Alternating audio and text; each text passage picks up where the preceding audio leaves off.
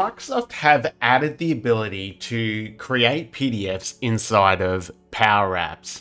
Well, they kind of have. Not really, but they've made it a little bit easier than previous methods to create PDFs. So in this video, I'm going to be showing you how to do that. As you can see on the screen here, I've got the official Microsoft documentation up for the PDF function in Power Apps, or the PowerFX function. And you can see it is still in experimental, so it hasn't been fully released yet, but you can enable it in your Power App today. So if you want to use it, you can use it right now, and it does work. There's just some caveats to that, but definitely if you need to do PDFing in your Power App, it's worth watching this video to the end. So stick with me, don't leave, stick with me. So this page here, this Power Apps documentation from Microsoft is pretty light on. You can see it's like one page and there's really not that much here to go on. I guess it's still in experimental, so they're not really showing you that much about it. But there could be more documentation now at the time of you watching this video. But right now, I believe this is the only official documentation for this PDF function. We've got the description here on how to use the function and some parameters we can pass to it. And of course, we've got our little table here showing us some examples.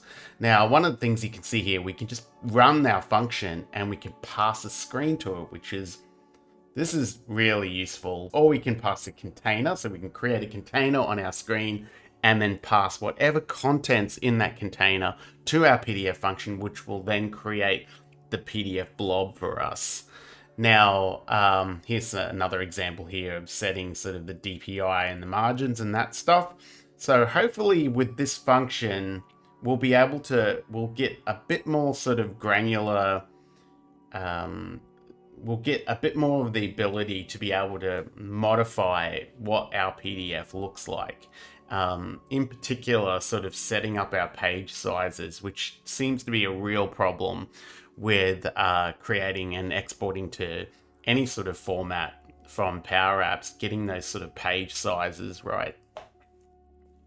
First off, we need to do, we have our existing Power App. To go into the cog here on the top left, bottom left-hand corner, and click on Upcoming Features. Now, over here, we've got some tabs, and we need to go to Experimental, scroll all the way to the bottom, and enable the PDF function. So now we'll be able to use that PDF function inside of our Power App. So, first thing I would like to do, let's just say I want to PDF the actual Power Apps demo view. Now, this is going to be super uninteresting PDF, but it'll be a good example for you to show you how to do this. So let's insert a button, and we get a nice PDF icon. So let's click on that. So this is the bit we now have to set up our PDF function to create our PDF. So let's do that.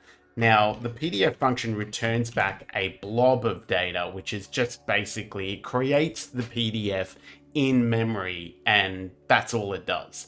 So we have to capture that somehow, because that PDF returns back that PDF in memory. We have to set a variable to be that PDF.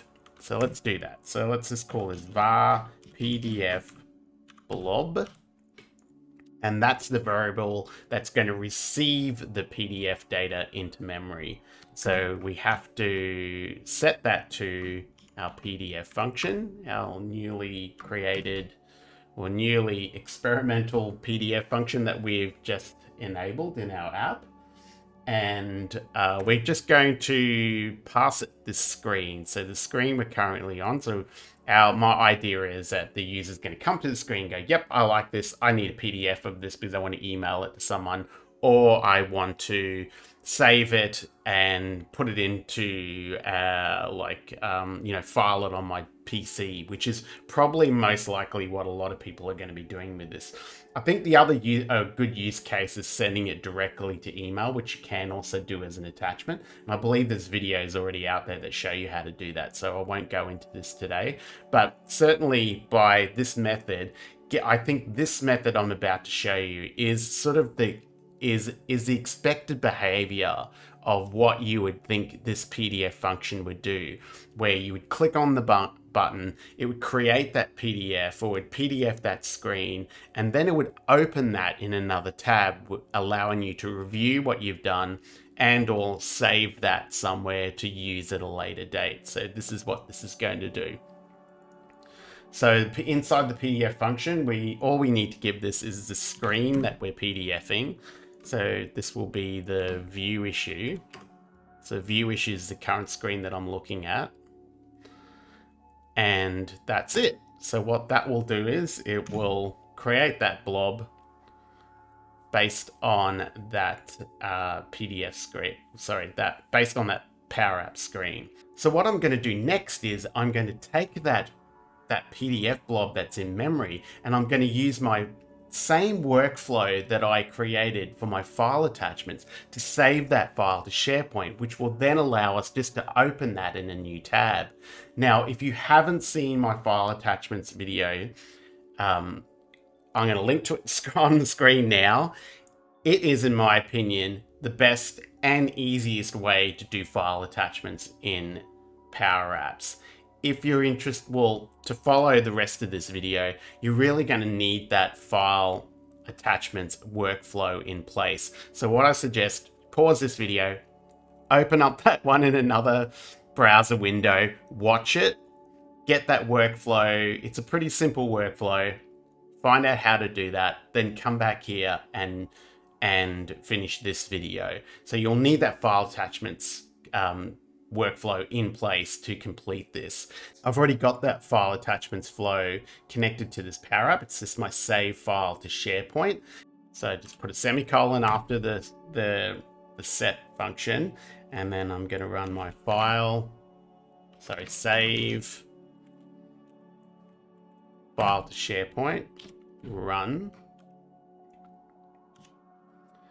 And this function requires an ID of the record. So I'll do that just so we've got that identifier in that library.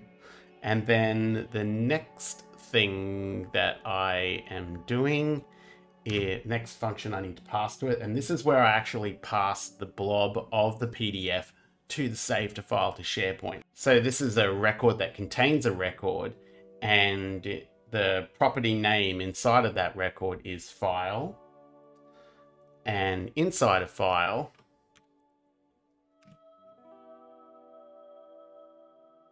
we need another record, and the first property that it's expecting is content bytes.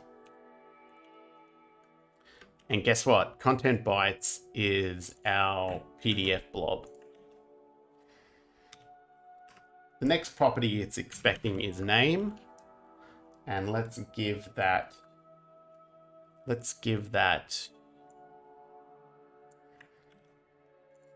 the gal ID, and we'll concatenate to that. Oh.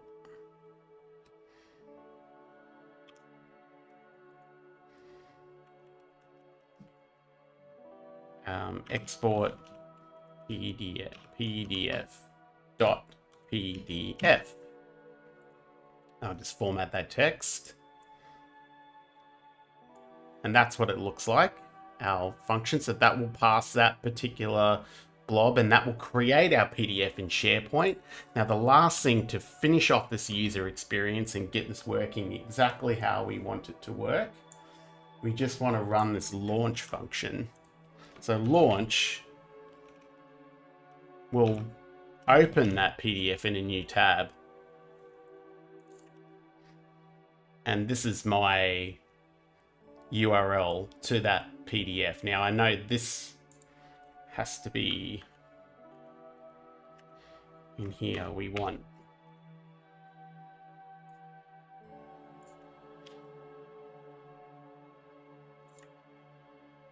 Let's just put an underscore at the front here as well.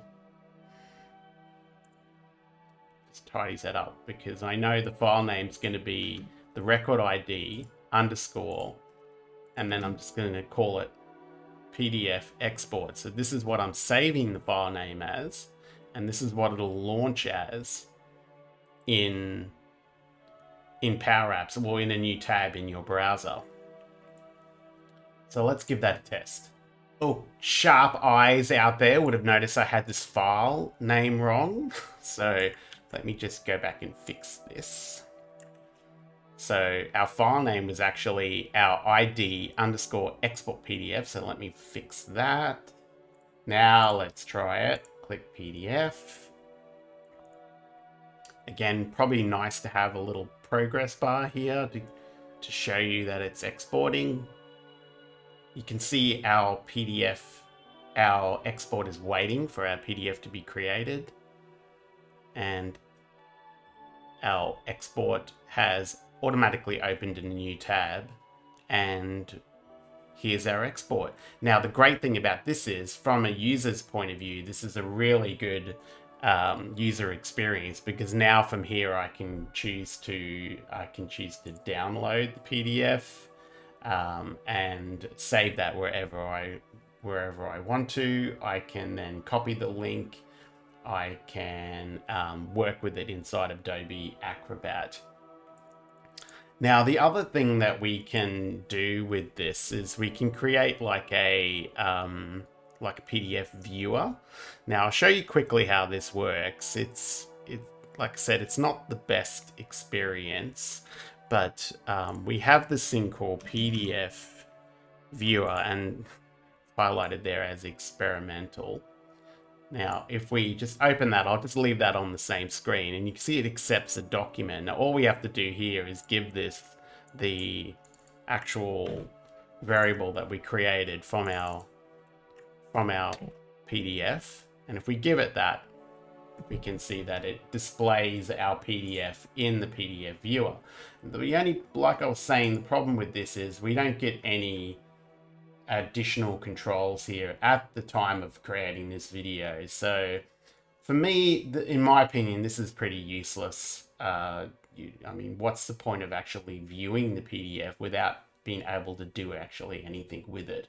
I guess if you wanted to show this to the user as a preview of what the PDF looked like and then go and do something with it, like email it or something like that, then this would probably be okay. So that brings us to the end of this video. I hope you liked it. If you did, click the like button, hit the subscribe button to stay up to date with all the latest content, and comment something in the comment section below.